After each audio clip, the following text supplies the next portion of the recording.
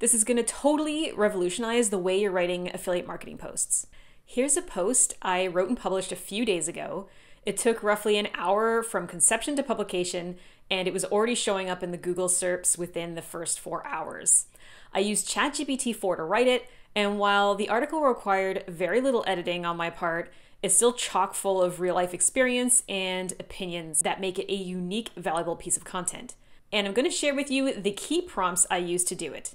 If you're new to my channel, my name is Corey. I'm a content creator and AI content expert, and it's my mission to share with you everything I know about how to make money online with your content and the best tools for doing so. Quick disclosure, I'm an affiliate for some of the products I talk about in this video, and there are affiliate links in the description box below. This means that if you make a purchase after clicking on one of my links, I may earn a commission. I admit I tend to do things a little bit differently than other bloggers in that I'm something of an oversharer. Most bloggers are very secretive and protective of their strategies and processes because they don't want to deal with the competition and potential keyword poachers. But you know what?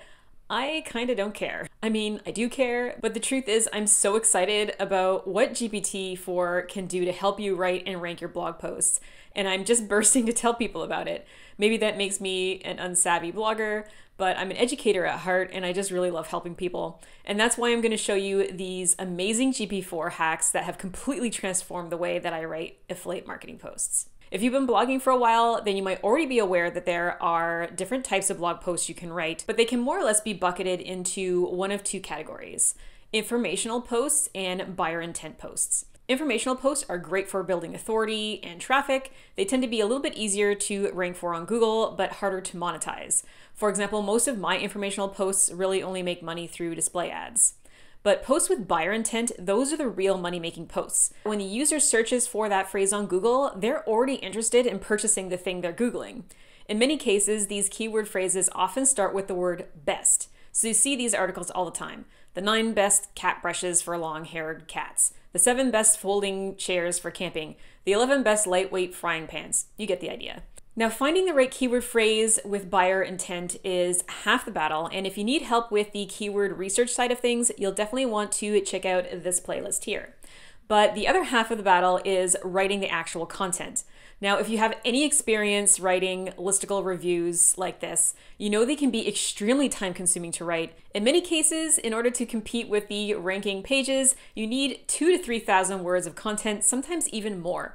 Worse still, writing such posts with AI tools have been notoriously tricky in the past.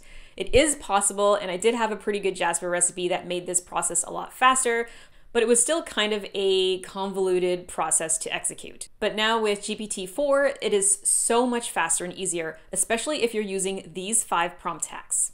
Number 1, summarize and seed the product info. I'll start by saying that I have experimented with getting GPT-4 to write product reviews without seeding it with the product info, and overall it does do a good job. However, it's not guaranteed that it will provide the right information, and I don't want to comb through every single output with a fine-tooth comb.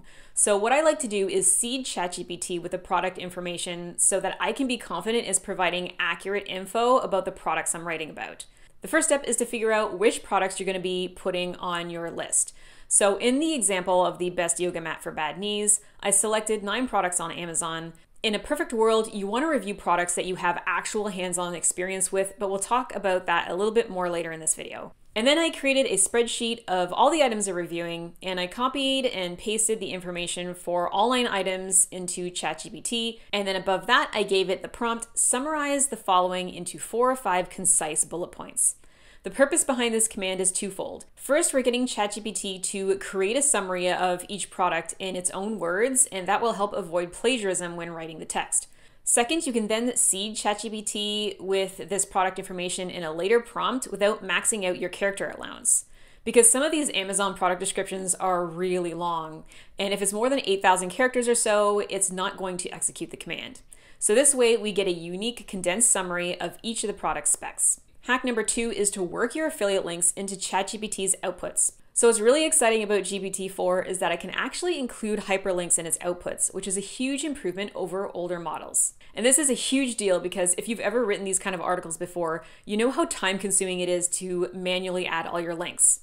You can even seed ChatGPT with all the hyperlinks you intend to use in the article, and it will remember to add them throughout the article as instructed. For example, I'll tell ChatGPT, here is a list of products and the hyperlinks I want you to use in this article. Please confirm you understand. Then when ChatGPT confirms it's got it, I can tell it, write a 100 to 200 word overview of the first two products, use the corresponding hyperlink provided the first time you mention the product that is not in the heading. And you can see it includes the links in your output. Expert tip number 3 is to prep ChatGPT with related terms. Just like you can seed ChatGPT with hyperlinks, you can seed it with keywords and terms to use also. If you're not familiar with SurferSEO, it's a great tool for nailing your on-page optimization, which is a huge factor in ranking high on Google search. I've been a subscriber for over a year now, and it's easily one of the best tools in my arsenal as a blogger. I highly recommend it. If you'd like to check it out, I left a referral link in the description box below. One of the best features is that it gives you a list of related terms to include in your content that signals to Google that yours is a complete piece of content that covers everything the reader needs to know on the topic. And even though they now have this nifty feature that inserts the terms into the content for you, it still adds a lot of time onto the process. And a couple weeks ago, when I uploaded this video about my process for writing SEO blog posts, someone in the comments asked me if you can instruct ChatGPT to include specific related terms. And that was a great question, so I tested it out, and the answer is yes, to an extent. It doesn't work perfectly, but it definitely helps. Just to show you an example, here I asked ChatGPT, write a couple of paragraphs about the best yoga mats for bad knees. And here we have a couple of solid paragraphs. When I plug that into SurferSEO's content editor, the score is very low. Granted, it's only 2 paragraphs out of a whole article.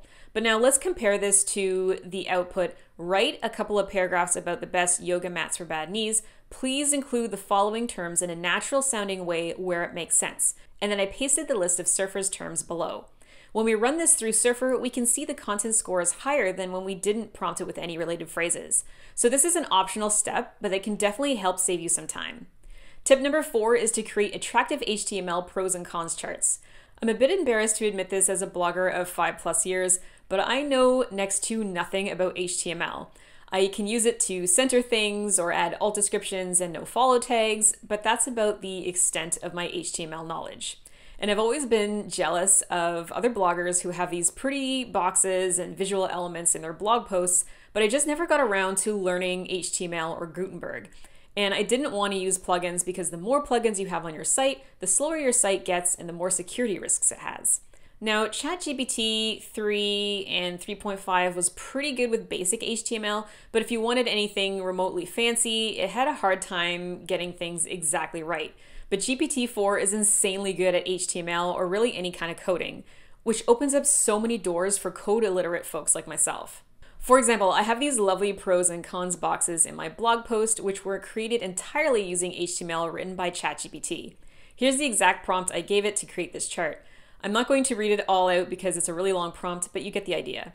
And then I just pasted my pros and cons list beneath it, and ChatGPT just writes the code. Then I just use this convenient copy button here, scoot over to my WordPress editor, create an HTML block, and paste it in. This is a great way to add more visual interest to your blog posts, which helps keep readers on your page longer, thereby boosting your SEO.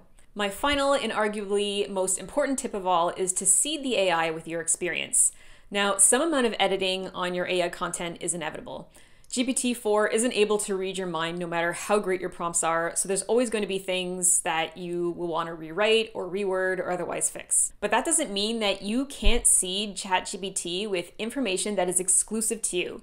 I'm talking about your experience, your expertise, your opinions. And this is the secret sauce to blogging, especially in 2023. If your blog posts are just rehashing the same generic stuff that's everywhere else on the internet, your content is going to get lost in the sea of mediocrity. What's going to give you an edge is your EEAT, or experience, expertise, authoritativeness, and trustworthiness. So when it comes to reviews, the best thing you can do for your content is to add real-life experience with your products. For roundup review products, this can be a bit of a challenge because you may not be in a position where you can just buy 9 variations of a product off of Amazon. Because, money, and having to return that many items is not really ideal or kosher. There are various solutions for this, but my personal recommendation is to get hands-on experience with at least 2 or 3 of the products on your list, because some experience is better than none, right? In the example of this post about yoga mats, I have owned the first 3 mats on this list. So bringing this all back to writing the content with AI, I seed ChatGPT with my experience and opinions prior to writing the blog post. So for instance, you could use a prompt like, before you write this blog post about the best yoga mats, here are my personal opinions on each product. And you can just list the products and put a few bullet points about what you liked and didn't like about it. And before you hit enter, write, please confirm you understand the above. And when it confirms that it does, you can then say something like, write a 100 to 200 word paragraph about the product. Write about what I personally liked and didn't like about it using examples, tips, and analogies where it makes sense. So yes, we're getting AI written content here, but the key is that it's not information that is rehashing from elsewhere on the internet. This content is deriving directly from your sentiment, opinions, and feedback on the topic. That's the gist of how I use ChatGPT 4 to write effective, profitable affiliate marketing posts. Now it's just a matter of arranging the prompts into what I call a prompt stack so that ChatGPT produces the blog post in a more efficient and well-optimized way. A good prompt stack makes all the difference when it comes to getting the most out of ChatGPT because it completely streamlines the process and eliminates the time you spend fiddling around with what prompts to give it. And if you'd like to use the same method that I used to write this roundup review post, I created a detailed and easy to follow prompt stack that walks you through exactly how to do it. It's super straightforward. You're basically just filling out a spreadsheet and the rest is literally plug and play. But it also comes with a video tutorial walking you through each step of the way. And right now it's available to everyone who becomes a CWW exclusive member on my Patreon. As well, I'm in the middle of revamping this membership to offer even more value starting in May. I'm going to be releasing monthly AI trainings that deep dive into strategies that aren't on my channel. There's going to be monthly live streams where you can ask me your questions and pick my brain about AI content and SEO. And I'm also working on a library of recipes, trainings, courses, and other exclusive resources that members can access anytime, regardless of when they joined. When I relaunch my Patreon in May, the membership price will be $24.97. However, if you become a member before the end of April, you'll get the legacy membership price of $14.97, and you'll get to keep that lower monthly rate for as long as you remain a member. So if you want to check it out and pick up the prompt stack, I've left a link in the description box with all the details. I hope you found this training helpful, and if you have any questions about writing affiliate marketing posts using AI, let me know in the comments below. In the meantime, thanks for watching, and if you want to check out more great ChatGPT prompts for bloggers, check out this video next.